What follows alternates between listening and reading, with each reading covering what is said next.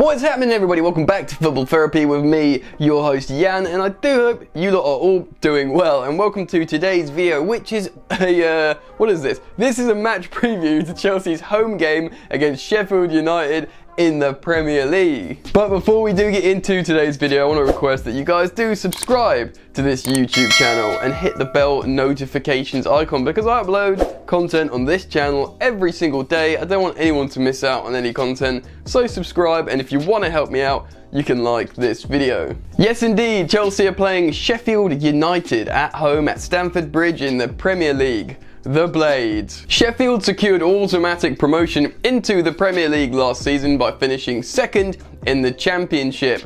And as a team, they are no mugs. They're resolute and they play pretty interesting football.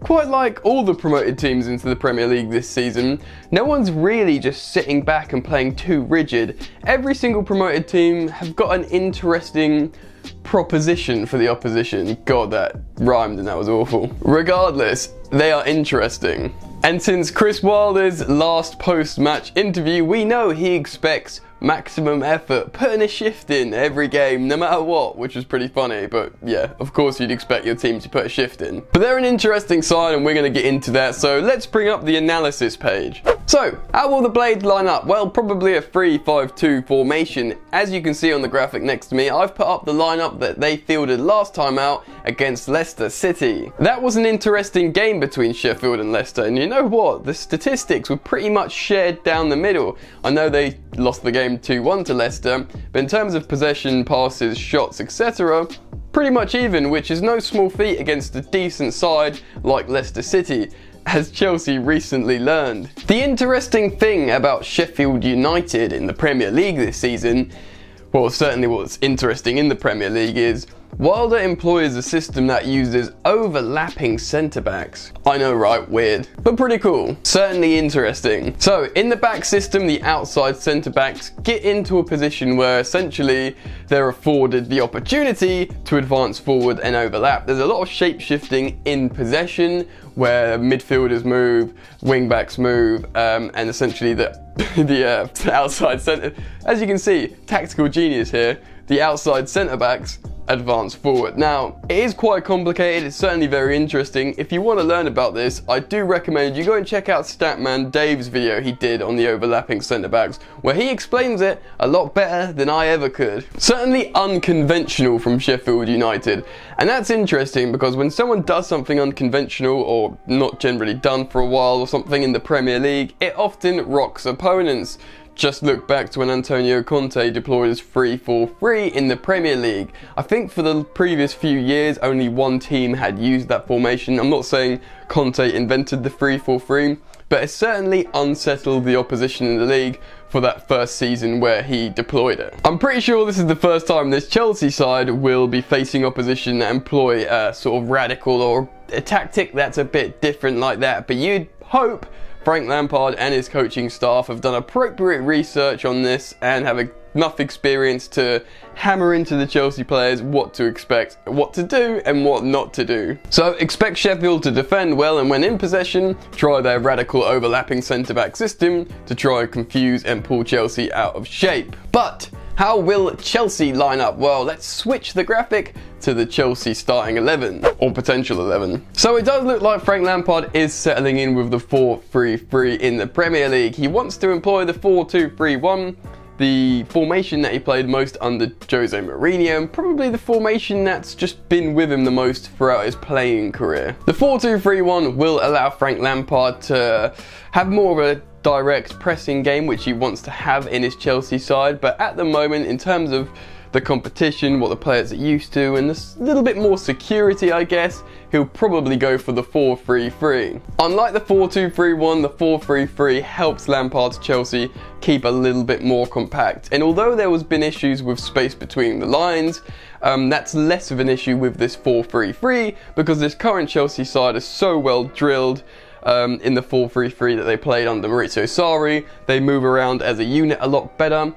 play a high line a bit easier, therefore leaving less space between the lines as they do when they try to play the 4-2-3-1. So who's going to start? Well, firstly, although Hudson-Odoi is fit, I don't think we'll see him be reintroduced to the side until after the international break when he's up to the athletic fitness that Frank Lampard requires. But I still do think there's a chance we'll see Antonio Rudiger. He's been fit for a while and I thought we might see him away at Norwich due to the competition, but I think after playing at Norwich, Frank obviously respects them as a really difficult opponent after playing them last season when they won the championship. I feel like this might be a good game for Rudiger to come into. It's at home and it's against Sheffield United. It really isn't going to become easier than that for a game to be reintroduced to the side to. Do you know what I mean? Again, you could argue, yes, he could be, after the international break, be brought back in after more training, but he's fit and this might be the perfect game to bring him in, so I think Antonio Rudiger might start. It's looking like N'Golo Kante is still injured, but although that's frustrating, I feel like bringing in Mateo Kovacic again after his great performance last time out will be no issue for Frank Lampard, and he probably, like I've previously stated, wants to wrap cotton wool around N'Golo Kante and make sure he doesn't do him any further damage in relation to his injury. So I expect the midfield to consist of Jorginho, Kovacic and Mason Mount again, which can switch from the 4-3-3 to a 4-2-3-1, with Mason Mount playing in either the 10 or left centre mid. And when it comes to the wingers, I expect Pulisic to be partnering either Willian or Pedro. Pedro had a little tight hamstring last time out, but maybe he'll come back in, maybe even Willian, although Willian has been pretty poor, but again, this is the type of game for him to be reintroduced and try and prove his form and his worth in that side. So not too convincing, but I imagine he'll start. Another interesting talking point is Chelsea's striker. Now you'd imagine Tammy Abraham will get the nod yet again as Chelsea's number 9 and to continue his good form after last time out where he grabbed himself a delicious brace and he'd fancy scoring another goal at home against Sheffield. Hopefully Giroud's happy with this. He did come out recently and make some comments about how his role at the club is to be a sort of role model and figure for the younger strikers, which is great to hear. I hope he's happy with that role within the club, and of course he'll still have an important part to play on the pitch at times as well. Alright, well let's talk a bit more about what Chelsea need to do to win this game, so let's get rid of the analysis screen. First off, more of the same from the Chelsea midfielders and forwards. People like Tammy Abraham and Mason Mount continue their sort of, I guess, positive mentality, high confidence, good form hopefully, come home to the bridge after their good performance last time out, continue what they're doing, expansive, direct football. The chances will come and be created, they just need to keep their heads up, look for the gaps and carry on playing essentially like they have been. This is an opportunity to further impose themselves on the Premier League. If one or both of them even score again, they're really going to start turning heads and prove that these young 20, 21-year-old boys essentially really have no problem playing at this level. Now I don't think this will be a problem for Chelsea due to Frank Lampard's mentality, but Chelsea do need to make sure they don't get complacent or concentration levels drop. It's all been terribly exciting at the beginning of the season with Frank Lampard, young players, exciting, playing for Chelsea and all this, but they really need to keep focused and keep a professional attitude and demeanour throughout the whole season. Because if attention drops, teams like Sheffield will absolutely punish you and slap you when they get the chance. Obviously there's the defensive issues at Chelsea at the moment. It will be really interesting to see how Chelsea perform if Rudiger is reintroduced to the side, especially in a game like this. Will that make Chelsea look more safe and calm? Because for all the positives that have Chelsea displayed this season, there is no sense or feeling of safe and calm. Chelsea always look and feel like they can concede at any time generally. So that would be interesting to see if Rudiger comes back in, how the team will look and feel. But also defending as a unit, like I said, when they are in the 4-3-3 formation, it looks a bit safer.